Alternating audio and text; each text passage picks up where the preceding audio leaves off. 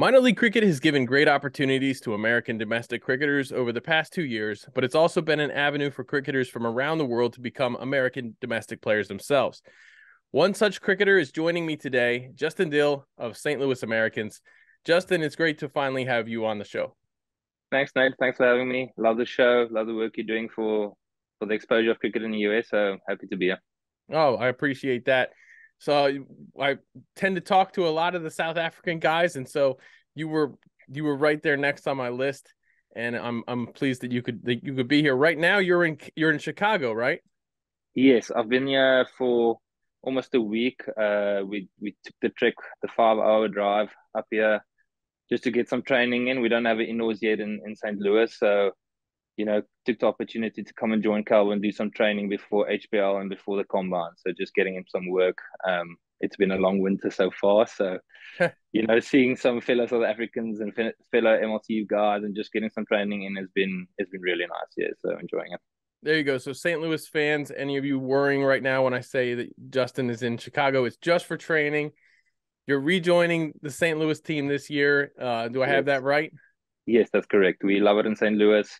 We've almost been there a year now, and love all the people, love the energy, love the cricket community, and I'm definitely going to still be there next season. So yeah. That's excellent. Yeah, it's nice that you guys get a chance to be somewhere where you're comfortable. There's 26 teams in the league this past year. That's a lot of different places you can go and find your comfort zone. And the St. Louis area always looks to me like it's an up and coming cricket area. Yeah, like you said, it's a big cricket loving community, and you know, uh, there's not as many kids at the academy where we're coaching. So there's a lot of room for improvement in terms of quantity, but the quality of what's happening there is great. Yes, there is still a few challenges. Like I said, the indoors, if you can get the indoors up and running as soon as possible, that's going to tremendously help. We got a lot of guys coming in, even for the kids and for the minor league guys coming in from out of state. So to build a community in St. Louis where we've got more than 100, 200 kids would be the goal, where everyone um, can train and develop as youngsters, even building towards the minor league team. But there's a lot of passion, people working just for the love of the game, which I haven't really seen anywhere else in the US. So that Right. was refreshing to see people literally put in work for just the enjoyment of cricket. So we've got a lovely community, and I'm very happy, being in St. Louis. Yeah, St. Louis kind of strikes me as kind of like the next Morrisville type of place. Like Yeah. here in Morrisville, it's got a great reputation for people just kind of like going out of their way to make sure cricket is good, make sure Yes. doing things because they love the game, and that's the reason why that's what we want people to be doing. We want people to be trying to take care of the game and doing things to make everything better. And there's an old saying, a rising tide floats all the boats. So you definitely want that type of a community, and then those people will come out and they'll watch the games. The people who care Yeah. about the cricket, they're going to come out and watch the minor league games. They're going to be invested in trying to see their own guys make it up to major league. Only 10% or so of the minor leaguers are going to make it to a major league team. And that's about on par with Major League Baseball and minor league baseball. And we have the draft coming up right around the corner.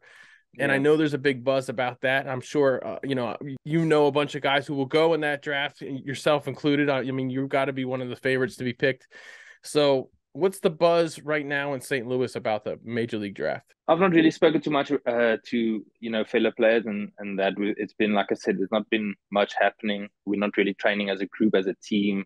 Um, so there's not been a lot of communication regarding the major league. But from outside of that, I think it's more just knowing what the structure and all those things are going to be. We've got a sort of a clear idea now, which I don't think they've released it yet. Um, but I think it's just going to be interesting to see the ownership of the teams, the different owners that's going to be involved in the team structures and how they're going to set up the teams and pick it. That's going to be fascinating to see how Sure. they're going to integrate all the players that's come over and the local players, the local talent that's here, and integrate that with all the international players that they're going to bring in as well. So for me, the most exciting thing is all the big names, who you're going to be partnered up with, who you can learn from as much as that you want to. As like, I think there's always room to learn and grow. So as youngsters, as us, everyone, I'm looking forward to, being in the squad with all these big international players and learning from them and giving it your best. So that's for me the most exciting thing. Looking forward to the draft, definitely. Yeah, and I usually save this question for the end, but we're talking about it right now. Um, Pick any player in the world that you would want to play with in Major League Cricket. We were talking about bringing in these great big name international players. There might be as many as 7 on a team. If you could pick any international cricketer, who would you want? I think definitely a guy that makes me excited to watch cricket on TV, and I don't even want to imagine watching him or playing with him in person is Anrich Nokia. I think the way he's bowling at the moment and the pace at which he's bowling is frightening. So I think to be able to play with someone like that would be amazing to learn from him what goes through his mind. I think a lot of people might just think he just runs up and bowls quick, but there's a lot going, the thought process going what he's doing and everything. So I would love to be playing with someone like that, learning from him, even just facing him. I don't think it would be nice facing him in the net, but just to sort of have a feel of what that level is like and what intensity that's like. That would be something that would be fascinating to be a part of. Yeah. Sure, and that's one of the I really love the fast bowlers. I love the really fast bowlers, Mm, and that's something that we don't really have a lot of in the USA. We don't have a lot of yeah. guys who are bowling like lightning fast, 90, 93, 94 miles an hour. Yeah. That to do about 93, 94 consistently, especially in a T20 game, is really something special.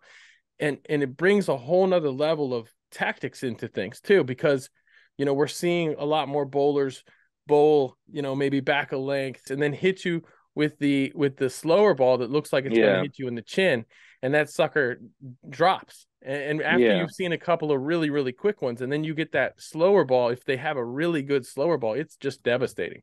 Yeah. I think, like you said, it's exactly that. The game, they say it's a batsman's game, a lot of the T20 cricket and T10 cricket, and you can say that, yes, but then you get guys like the mystery spinners and the unreefs that bowl quick, and it brings the bowlers back into the game. If someone's bowling 150 and the next ball's a change up at 125, Yeah. your hands can't set. You have to set up for the quicker ball, so it brings the bowlers into play. It's fascinating to watch what happens when someone like that bowls and how the game then moves and the way batsmen approach it. And yeah, it's just like I said, it would just be amazing to be a part of. And like you said, in America, you don't get that often. It's the truth, and it's something we as players have to sort of, we need to find a way to train for that. US Open, I think I faced Shannon Gabriel for the first time, and that was for me the first time I faced like someone bowling really, really quick.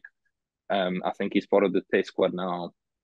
And it makes you just realize like the more exposure we get to this, the better we can become as players and as groups in the US and get the cricket going better. Even for the youngsters, I see a lot of the youngsters playing and they're not as used to facing quick paced bowling. So the more Right. they can get exposed to it playing minor league and playing, you under 19, under 17 cricket, the better it is for the cricket in America in general. So yeah, that would Right. be really exciting. Yeah. And we have had some pretty good quicks in minor league cricket over the last couple of years. We have Roshan Primus, who was bowling for Silicon Valley Strikers when they won the finals, and he actually bowled a really quick bouncer at Church Street Park that hit Rodman Powell in the helmet. Yes. And I was and actually I was on the non-strikers when that happened. I just came to the crease. right. Now that you bring up the final that we lost, um, but yeah, I mean, it's. I really, you enjoy those moments where someone like Robin after the minor league, what he achieved, and even in the minor league, it was to be a part of and learn from someone like that, and then like you said, facing someone like Rashawn Brown was bowling quick. Um, Ali Khan. There's a lot of quicks actually going around that came to the US and actually played here. So it's good to be a part of something that there's a lot of people getting traction that want to come to the US and come and play here and be a part of what's happening. So that's the exciting part. Right. And in your time with New Jersey Stallions, you got to come here to Morrisville, North Carolina, a couple of times with the Stallions. There were two different weekends you were here where you got to play with Rodman Powell at Church Street Park, and some Yeah, of the shots that Rodman played in those games were just absolutely stunning. Like some of the Yeah. best, probably he's probably responsible for the best cricket shots I've seen in person Yes. here in North Carolina. He was I absolutely second that. amazing. Yeah. Yeah, I second that. I remember he came for the first training and we were training in New Jersey, and we've got the one place we used to train at was a matting wicket, which is not the easiest to get in on hit on. And he came in for, we had a live scenario, and he was hitting a few, mistiming a few, and then when he got used to the pace of the wicket, I don't think he mistimed one ball. And everything was going at least 10 meters over the boundary. So um, incredible. I remember, like you said, just Church Street Park. He hit a six over cover to Adi Gupta that went into the road, which was probably one of the biggest sixes I've seen. So just, and it's not with Rovman. What I really loved and what I learned from him is the way he thinks about the game. You think it's just brute power and force, which that element's there, but the way he actually approaches the game and thinks about it is, that's helped my game a lot. He doesn't just go in there and tries to hit it as far as he can. There's an element of a structure towards it and planning. He's played with some incredible cricketers. He spoke about when he played with Kumar Sangakkara, Dale Steyn, all these legends of the game. So he's also, learned so much from them, and then passing that knowledge on to our youngsters and to myself. It's like I said, he did some freaky stuff on the field. So yeah, it was incredible to be a part of that final. Unfortunately, we did lose. I don't think a lot of teams or a lot of people backed us to get that far. So I think it was no regret from us as a team, and we went to the finals, Eastern Conference champs. And we were just, I think our success was we were a really good team with no real superstars and everyone just putting up their hand when needed to be. Right. And then of course this last year you played with St. Louis and you got to experience the St. Louis summer, and now you're experiencing the St. Louis winter, and it's pretty brutal. Like I've heard a lot about St. Louis, how it has such extremes. Yeah, I mean, we got a bit of taste of winter in New Jersey when we came back from South Africa. We literally, our flight was delayed from South Africa coming back because of a snowstorm in New York. So the JFK airport was closed for a day or two. So when we came back end of last year, um, or end of the year before, beginning of last year, um, we got a first experience of snow, which was incredible. We literally had to shovel the car. It took us an hour to shovel the snow away from the car to get the U-Haul to get our stuff back into the apartment. So that was an experience in itself. And then, so that set us up a bit for experiencing winter. So the winter is extremely cold. I think about a week or two ago, it was, I think, minus 20 Celsius, which is extremely cold. Ooh. But we've come to enjoy it. Like we really don't mind the cold. The summer in St. Louis, I must say, I don't want to say I've never experienced something like that, but it was incredibly warm. And it's not just being warm, it's the humidity. My first training session I went to, um, my clothes were sticking onto my body, and I remember someone telling me that like I have to bring a backup shirt, like extra socks and stuff, because it's so humid. So that was for me. The getting used to the summer was more adjustment than getting used to the winters. Oh yeah, well you're not trying to play cricket in the middle of the winter though, so there Yeah, you go. And then you got the novelty of it being of having snow on the ground. That's still fairly new for you. Some of the youngsters there are pretty good. I was watching the national championships for the youth, and there were a couple performers from the St. Louis area. I said it in season when we after game to Peter Dry. The amount of work the youngsters put in is incredible, and because we don't have the facilities for the winters, in summers when the youngsters come and they train, they really do put in the work.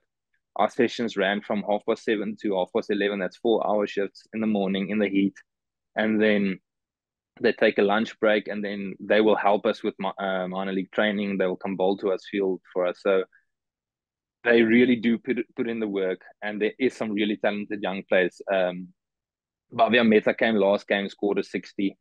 Sid Shah played, Pat Patel, Arnav Jam. There's so much talent. Um, Other youngsters in the academy as well. Arnav's brother is, I think he's U13 at the moment, but he's already scored double hundreds Yeah, at I've his heard about age him. group. Yeah, so there's some really, like I said, the quality is there. The quantity is not yet there, but that will come with time. and the people are invested, and they're invested in developing the youngsters.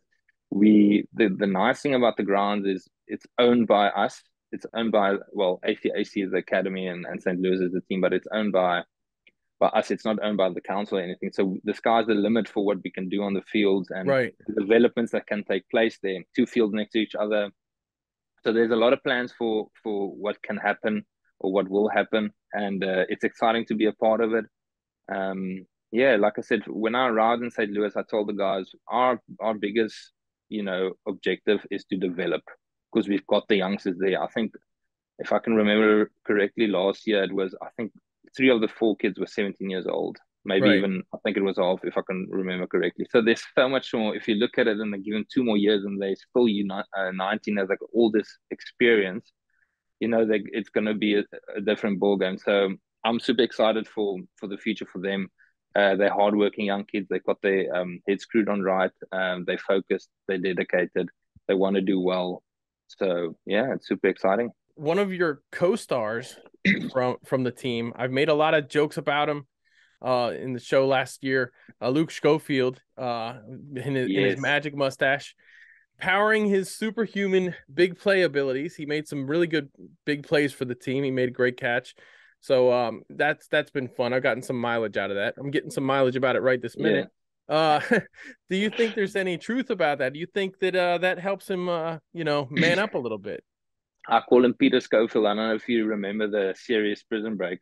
But Yeah. there was a character, so that's my nickname for him. But I think definitely that adds maybe 1% to 5% extra ability. And we spoke just about Andy Nokia, and he rocks a mustache, and I mean he bowls 150 k. So Right, I mean right. maybe there's some truth. When I saw his mustache, I said, guys, everyone needs to do the mustache. And then I think about half of the guys jumped on the boat. So it wasn't as successful in terms of getting everyone involved in it. But I mean, having that, sort of culture where guys can express themselves in whatever way, and you have things like that, I think really adds to guys gelling together and just enjoying the cricket. Because, at the end of the day, it sounds so cliche, but the more you can enjoy it, the better you'll do. And it goes the other way around as well. The better you do, the more the enjoyment will come as well. So things like that, just it makes it, fun to be a part of a group like that at times,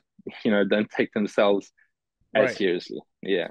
Yeah, well, I think this year if you can get even more guys to jump on the mustache wagon, I think Yes. I think you guys are gonna make the playoffs this year. You almost Speaking of made the which, for playoffs. players, yes. Yes, 100%. We can maybe if we get all 11, You're I right. think the youngsters are going to struggle maybe, but we can get there, get them sorted, maybe make a plan or something. But yeah, that will, if Luke can shave his head as well, then it gets closer to the Peter Schofield. Then we can maybe get that set up. Yeah, Right, right. There you go. Maybe get some tattoos or something. yeah. Yeah. So The St. Louis blueprint of our team tactics on his back, maybe. right. Yeah, there you go. I like that. So or just, a big arches or something. Yeah, Yeah, there you there you go. go. So your wife Jessica, I follow both of you guys on Instagram, and she is a documenter of Justin Dill sleeping in weird places, and Yes. some of the some really good content there. So if anybody wants to check that out, give her a follow. you guys got you guys have only been married now for what, about a year and a half or so? Yeah, if I get this wrong, I might be in trouble. But it's been just over a year. Last year, January. So yeah, still fresh. It's been. I think the hardest was for her moving, because obviously, she wasn't allowed to work, and we leave her friends and family behind. But I think we've adjusted nicely, especially in St. Louis. She's loving it at the moment. So we find community, just not in cricket, but also outside of cricket. So, we've thoroughly enjoyed our time in St. Louis, and that's filtered down to her as well. And she's loved being also sort of not involved. I don't want to say involved in the minor league, but just being around, getting people to come watch. Right, We've had some local American people come and actually watch and be a part of sort of just the St. Louis sort of getting traction from American people coming to watch. So Yeah, it's been great. It's been a absolute journey getting, coming from South Africa, coming here. But it's definitely been worth it so far. Yeah, that's great. Yeah, she is she the team photographer down there as well? I think yeah, the photography is more of just a hobby on the side. She loves just to take the camera. It started off just basically just I'll take my camera with and just take some photos, and now she loves to do it. It started off just taking pictures of me, and now she takes pictures of everyone. I think most of the team also afterwards do get some pics of me as well. So she's really enjoyed that side of it as well, and that's also just staying busy while being here. Right. She can't, like I said, she can't work at the moment till we get our green card. So that's one way of her staying busy, and she absolutely loves doing that and being involved in that capacity. Yeah, in terms of the nap diaries, I wasn't aware that she was doing it at the start because I'm not a big fan of Instagram and being on it really. So I actually wasn't aware that she was filming me while sleeping, and then when I realized, I still was trying to hide my naps away from her, but she always seems to catch me when I least expect it. There you go. So do you have a favorite American sport and a favorite American sports team? Ooh, favorite American sports. I must say, I followed quite a bit of basketball before coming over. So that's definitely if I have to pick a sport, I'll say basketball. Um, I've gotten more into baseball and NFL. I did follow football quite not as much as basketball, but I did follow it before I came over. Um, so definitely basketball is the one sport, and then a sports team. I would say I love LeBron James. I started watching basketball, I think 2010, 11, and followed it sort of just before that when he moved to the Miami Heat. So when he moved there and he got those championships, I actually watched basketball. At times I would record it and then wake up because it was different times to us. It was like 2, 3 in the morning, which the Right. games will air. So I would record it, wake up and watch it. I remember watching the final. I think it was either 11 or 12, 2011 or 12 when they beat, if I'm correct, when Ray Allen hit the corner jumper. I think it was against the Spurs. I remember waking up, watching the recording, not checking my phone to see what happened, and actually watching that. So, like, I would definitely say whatever team LeBron plays on. So at the moment, it's the Lakers. Right. They have been up and down the season, but I'll support them, and hopefully they can do well and make it into playoffs. Um, yeah, so I'd say Lakers and wherever LeBron goes. And I mean, he passed Kareem the other night for the scoring record, which was incredible. So to witness that in our time, yeah. So the Lakers, I'd say the Lakers at the moment. I supported Indianapolis Colts because Manning was there. It's been difficult to sort of find a team because you want to support someone close to where you live. Sure. But St. Louis doesn't. They used to have the St. Louis Rams, but that Rams. obviously, yeah, that is not anymore. So the Kansas City Chiefs is close by. Sort of, I think most people adopted that. All right, so I asked you if you could pick any player in the world to play with you in Major League Cricket. How about any player in the USA? Ooh, that's a good question. Oh, there's so many that I would like to play with. I'll probably maybe name a few. I think one guy I really like to play with was Saiteja Mukamala from Stallions. Such a young guy, but with such a calm head on his shoulders. I would love to see him being involved in the major league and maybe playing with him again. Such a talented guy. Even Robin was talking about how talented Sai was. So that would be great to be reunited with him. I mean, there's so many talented players in the US. Obviously, if you look at MLC, Josie is one that comes up immediately. Um, yeah, I mean, for me, there's so much cricket happening in the US, and you play with so many people. So it's so nice to just experience different guys and how they go about their business. And so for me, it's almost like if I can play with someone new, that's great because then I can experience how they go about their things and maybe learn something that I can help in my game. Um, I think I recently played with Nauman Anwar, exceptional player. From Pakistan. I played with him in the US Open. So, there's so many talented players. Josie, I'm here with Calvin this week, seeing how he trains and working with him. Um, so yeah, Courtney as well. So there's so many guys. But yeah, I'd like to say I'll keep it biased and just say that I would love to play with there's so many guys that I would love to play with. Yeah. Yeah, I understand that. And St. Louis, in St. Louis there, if you add a couple of guys, you guys can go a long way in the minor league. You just missed the playoffs last year. You mentioned Simon Kamala. Wouldn't he be a great addition to that team in St. Louis? Ray Ramratton as well. Yes, You know, that's another name that came to my mind. Yeah, Ray. yeah, We were blessed at Stallions with very good youngsters. sure, Um, and the guys that was basically game winners while being under 19, under 21. So that made a right. massive difference for us. I think that's why teams might have underestimated us. And that's why, I think we went that far. So many talent players, Sachin, I'm trying to, Well, Malavarapu. With Malarupu, that yeah, surname, yeah, yeah, he was incredible for us. Jesse Singh is a ultimate competitor in a gun cricket. I would love to play with him again. So, you know, yeah, I mean, at St. Louis, like you said, we can definitely make a push for playoffs. The structure of the minor leagues changing, so that's going to be sort of a challenge and something to take on board to get the right team dynamics going. I think a lot of teams have had 2-3 seasons to plan and structure and get guys involved, so everyone's going to be ready to fire and ready to go. So we can't take it lightly, but I think if we do add the right pieces in terms of the wild cards and those things, we can definitely make a push for the playoffs. yeah. I don't see how. I don't think that that's a stretch at all. I think you guys have a very good team. That division is also very there's so many things that happen in that division. It seems like Yeah, it's wide open until the end. The players who were great in the first season, or the teams who were great in the first season weren't necessarily great in the second season.